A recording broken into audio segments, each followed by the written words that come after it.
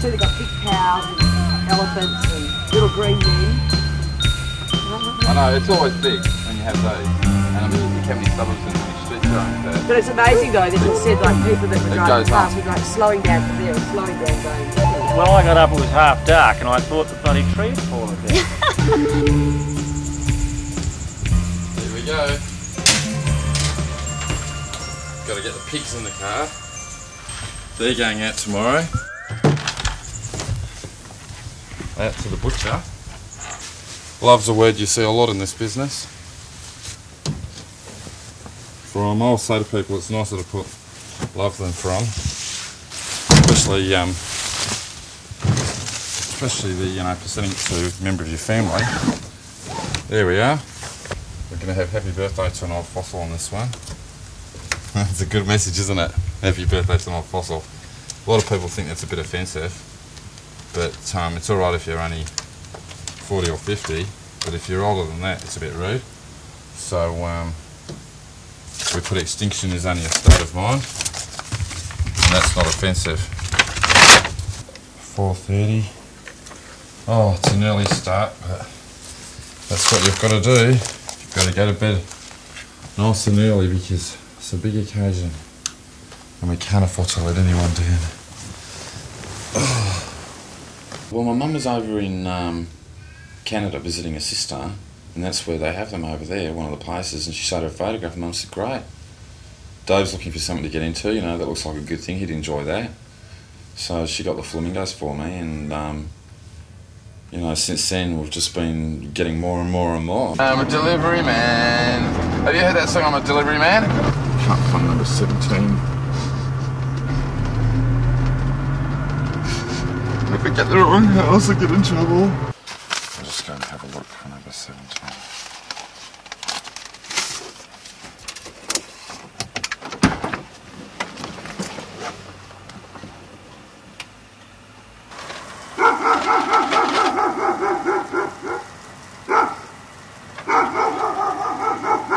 I've got to move the car, the dogs are waking up.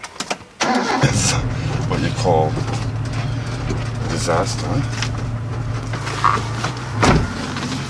Not often that happens, but they've got guard dogs, so we'll have to leave that job. Obviously, what I've got caught was only a matter of minutes before the guy came out to find out what I was up to. He's got guard dogs. It does wreck your social life. You got to make big sacrifice, but that's life, I was always told when I was in my 20s, if you ever want to get ahead, sometime in your life you got to put your eats down and you got to make a stand, and yeah, that's what I've done. And it does make a mess of your social life, but then I lived, a pretty good social life in my 20s, so I can't really complain. Lots of people sacrifice to get ahead or to make something of their life. It's true, because I meet them all. High achievers out there, big houses, holidays, families, good health, good education. That's what people sacrifice and work for. Of course, a lot of people, it comes easily in the 90s if you're born into an established family. But for people that don't have it, life can be very tough in the 90s with insurance and fines and, with the system the way it is. It's designed not for poor people, but for rich people. So poor people are finding life a lot harder. The less money you have, the harder life is in the 90s for a lot of people. So me working and building the business up, I guess, is protecting me a little bit against, some of the harsher side of life. So I'm happy to make the sacrifice and do the work to avoid those situations. So that if, say, for example, I'm faced with, health problems or financial problems, I should be able to deal with them, with money because the business is ongoing. But I certainly don't think, I'm going to become a millionaire and live on a boat in the south of France, in the next few years. I can't see that happening. But if I get the chance to travel a little bit and I can afford to pay my bills, then I'm pretty happy about that.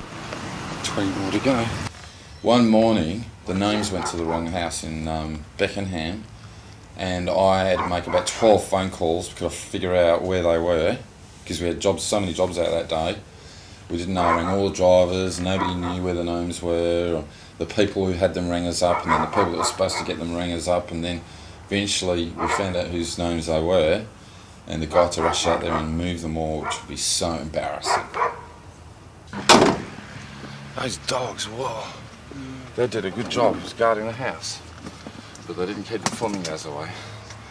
We had to get in there, otherwise it was a big job. Oh, I just had a really hard delivery in North Perth.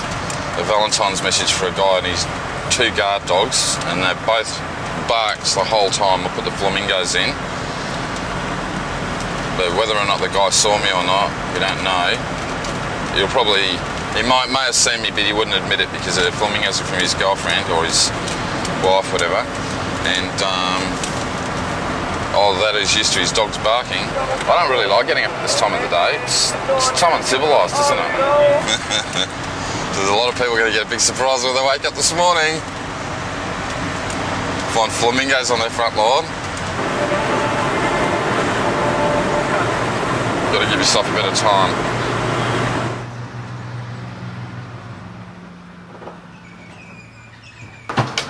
This is the first time we've ever had this sort of delivery in a shopping centre. So I've got no doubt that there's going to get a lot of publicity on this delivery. There's some more cows. And I need more sheep. I did another delivery and a stolen car came flying around the corner and rolled over twice. They crashed the car about 3 lawns down from where I was flamingoing, and I was hiding in the bushes, and the guys that stole the car were hiding in the bushes in the house next door, and the police were driving up the road with the lights on looking for them, and of course I didn't want to come out and get caught either, because I was putting the flamingos in for a surprise, so there was quite a bit of activity there. There it is. We've got 1, 2, 3, 4, 5. We've got 6 pigs. 6 pigs and 7 cows. Usually it's in our shop, Here it is for everyone to see. Wish I had my camera so I could take a photograph. Someone's got a Valentine's banner over the freeway. There it is. It says, "To my Valentine, Jim, be my Valentine, love Lisa." Nice to see people making a bit of an effort. I went through a stage of my life where I found it very hard to cope with sitting at the traffic lights. So much time wasted just sitting here, and I've been getting help for it. And what they do is put me through traffic light-itis therapy, where you have to sit at the traffic lights, pretend for a long time until you can learn to accept it. Teaches you how to be patient, things that you can do while you're sitting at the traffic lights. So listen to the radio, do a bit of soul searching, planning, rather than thinking of it as time wasted. Try and think of it as in a positive term. This is going to be, we'll just put on here on this side of the stop sign. So we'll try and get as much impact as we can. Spread them out, get more impact. Put a few over here too. It'd be terrible if we got them in the wrong place. Have you had many tears of joy? Oh yeah, I've had quite a few people been really emotional because it's a special birthday, and people have got high expectations. It's a big occasion, and I think the flamingos help to fulfil those expectations and makes it everything that people want it to be. We're now going into the city to the tallest building in Perth and the most prestigious building in Perth, to Central Park. And I've had a few, last time I went there, had a fight with the security guard, head security guard, and he said I wasn't allowed to go back, but I'm going now because I've got to do a balloon delivery. And who are we targeting? We're going up there to the 21st floor, Hammersley Iron, which is a very well-known West Australian mining company. And I don't know if we'll get to see the guy. The security in these buildings is pretty tough. You can't just get in and out of any building, but hopefully we should be able to get straight up the 21st floor. If we can't, then we'll have to go and see our old mate, the security guard then. Because it's Valentine's Day and we've got to get these balloons through to a guy called Anne, his girlfriend. I guess I was a bit of the loose end. I didn't know where I was going to go in the 90s, and one of my best friends got AIDS and was dying and really upset me, and I just thought to myself, you know, what does the future hold? And then my parents were getting separated, so it was like, for me, my life was at a pretty bad place, and I guess I saw the Flamingos as a chance to get out of that place and give myself a better life, a future. That was the security you had that said I couldn't come back. Here I am again. That's really bad. I hope that's a good one for all you couriers out there. Feeling affects you when you're going up on a lift, I'll tell you. It's a pretty funny feeling. So, there we go. But everyone likes to see when someone's sending a gift. It's pretty hard not to get upset. How you going?